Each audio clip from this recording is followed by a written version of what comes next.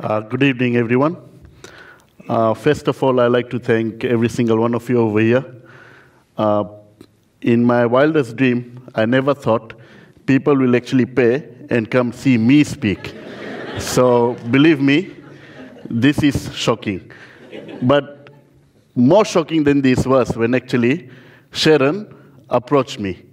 And the first thing I thought of was how to run away.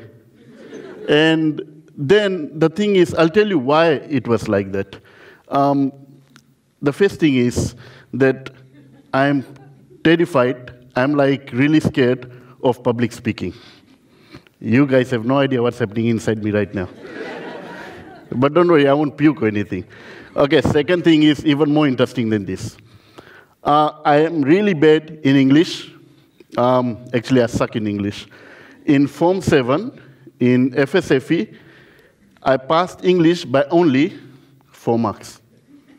I'm not kidding. My mark was 54 out of 100 in FSFE. 4 marks made me go to university. Good thing was, I'm pretty good in my computer science and mathematics, and that's the field I actually went to. And the third thing that really I'm surprised that I'm actually here is I got lisp. You can actually tell by now. And my pronunciation of words is messed up. So please don't compare me with any other speaker right now. It's going to be interesting, believe me. All right. Now, let's move on as to why I'm here then. So Sharon told me 3 things when I met her. And that actually made me, no, believe me, it actually made me be a man, right? Man up, stand up, speak up. And that's where I am here. Now, moving next is the 3 things that she actually told me. And that was what Genda project is all about. So it's about people who break the norm, people who live the dream, and people who actually step out of their comfort zone. And what I realized was that I'm one person who is actually doing all 3. And then I said, wait, if that's the case, then I can be here and I can say something to all of you to relate to that particular 3 points. So let's look at the first thing, which is breaking the norm. And before I go and talk about breaking the norm, let's talk about norm first. So the norm part of things is, I, like every other person, went to high school, then went to university, graduated, got a degree, and then I went and looked for a job. While I was doing a few jobs here and there, I actually did my MBA in MIT. And after that, 6 years back, I got an employment in Westpac. So currently, I manage application support in Westpac. It actually involves software engineering. So my daily work is I go to different departments, and they come to me, and they come up with a problem, like let's say the process that they are doing is slow, and so forth.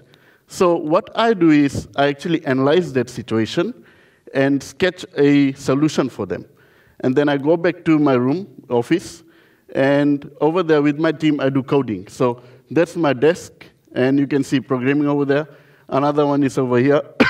So that's in .NET.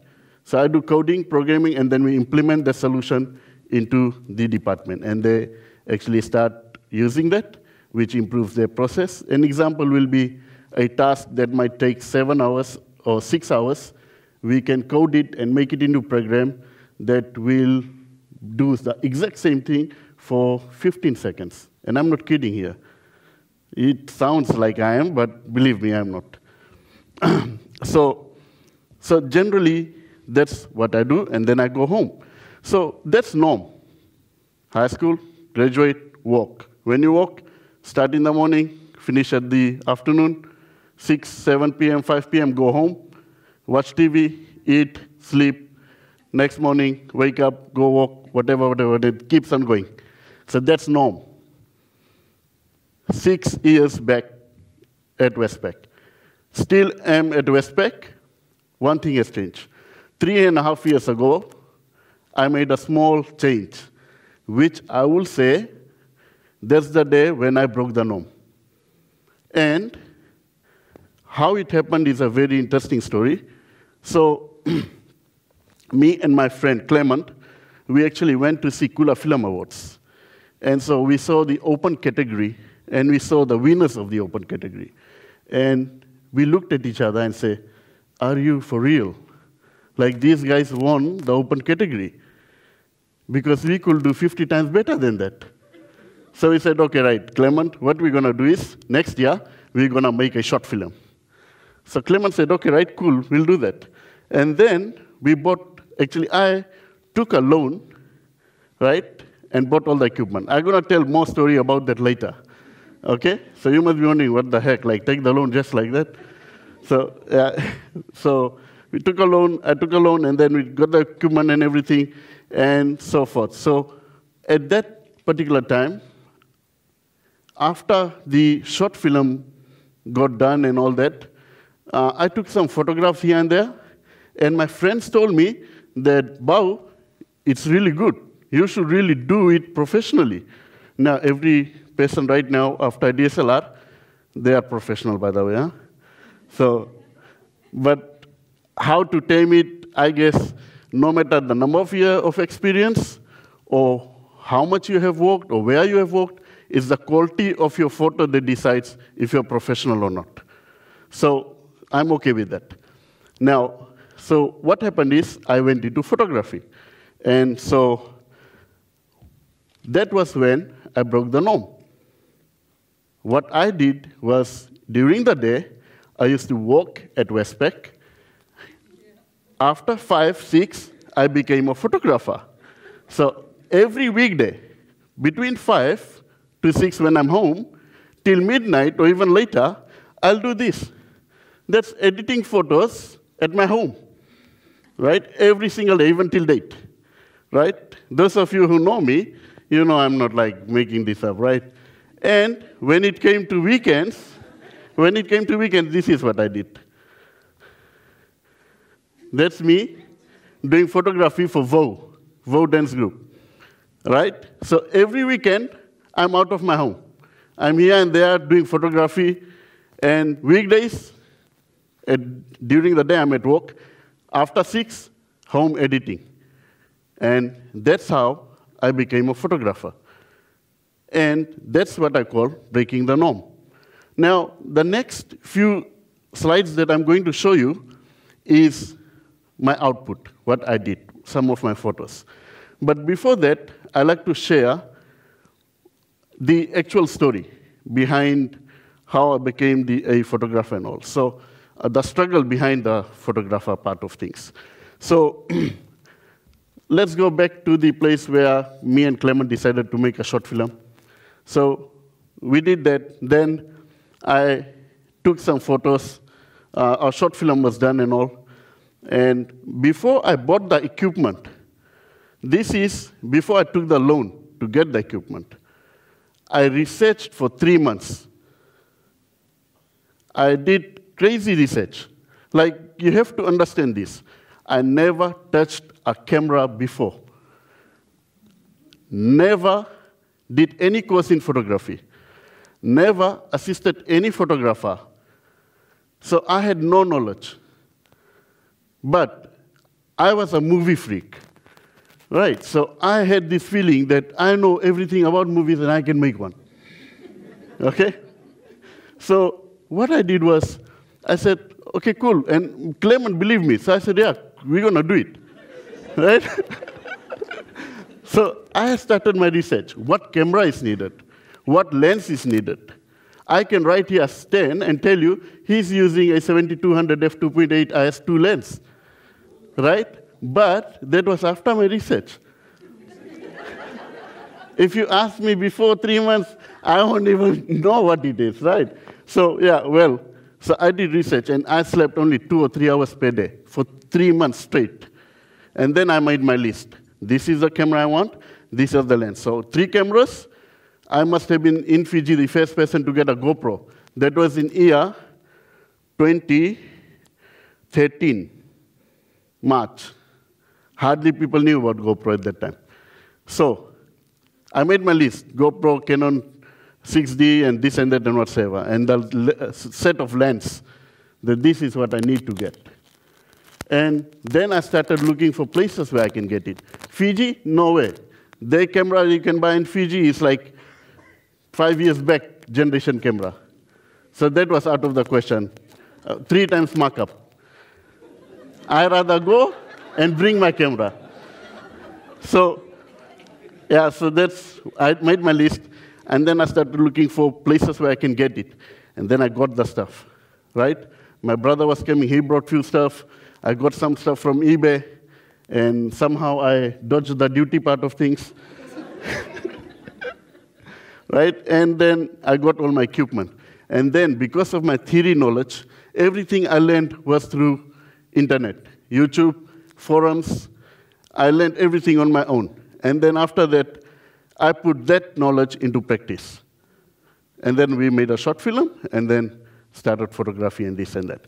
So here is some of the pictures that I have taken in the last 3.5 years or so. One thing about it is, I've taken so many photos. If I start showing each and every photo, which is my best of the best, it will take a lot of time. So I only brought about 10 or 12. So let's go. Okay, so that's Philippa Still. And this photo was taken at Pearl Resort. And we were doing a photo shoot for the outfit for the designer Anton. I did a photo shoot. I'm a photographer for Tapus as well. So this photo shoot we did for the outfit in front of Tapus, and that's Arpana, one of the models. That's one of the most famous models in Fiji. That's Michaela Powell. And this photo shoot was done for Dina Betten. And Dina Betten is actually an international designer. So when she came for Fiji Fashion Week, she actually hired me to do her photo shoot. This photo was for Fiji Fashion Week promo shoot. This actually came as the front page of Fiji Times. That's the VOW dance group. This was for World Supermodel. I'm the director of photography for World Supermodel, and this was held at Pearl Resort. This is also at Pearl Resort for the same event. This Fiji Fashion Week asked me to do a winter shoot. As before me, no one has done a winter shoot for them. And so we went to museum, and that photo is taken in the museum.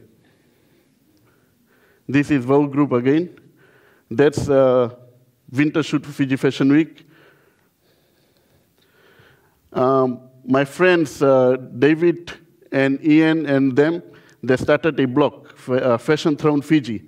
And they were getting numerous complaints about that the content is not local.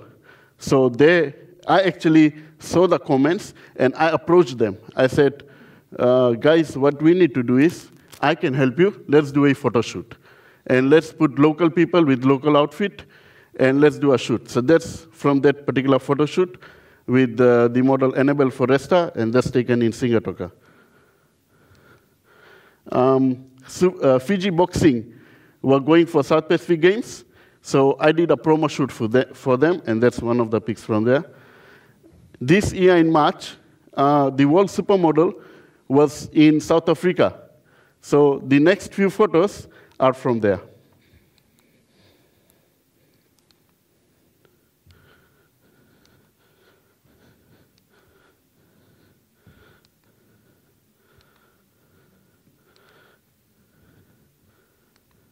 And the last photo is of VOW.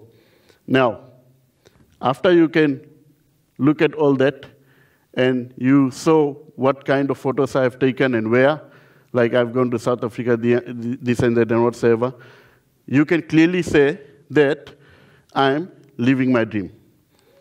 Now, another thing about that is, when I was at Westpac and I was doing programming, that's something that I love. Right? I'm crazy about programming, and I don't think I will ever leave that. But I also had another passion. That was photography. My current day-to-day job did not become a barrier. Most of you people will think if you have another dream, your current job is your barrier. Because you're already there, you don't have time. That's not true. I made sure I take out time and I invest my money and time into that, and I do whatever I can in that particular passion that I have. And if you are good in it, you will succeed. So another thing is living my dream. What I noticed was when you do good work, when you do it from your heart, people will appreciate it, you will get recognition, and at the end of the day, you are happy. My favorite quote is, happiness is the highest level of success. Now let's look at the word success itself, right? How will you tame it? Many people tame success as money. But imagine this, let's say you got lots of money, but you are not happy. Is that success? So the thing is that if you are happy with adequate amount of money, obviously, then that's success. Okay? So that's what that particular quote is all about. And my friend Sachiko shared an article. When I read that, then I realized that that's something that I actually am doing. And that was that every person, they need to write the goals in life. What they need to achieve in 2 years, 3 years, 50 years, 10 years, and whatever, right? And then, if you're working daytime, you go home at 7 p.m. till 11 p.m. Between that, either 1 hour, 2 hours, do something related to that. And believe me, you will succeed. The only reason why we don't succeed is because we have goal, but daily we are so busy, we think that we are busy and we don't do anything about it. Finally, I would like to say, if you do what you are good in and what you love, success will always follow. Thank you, everyone.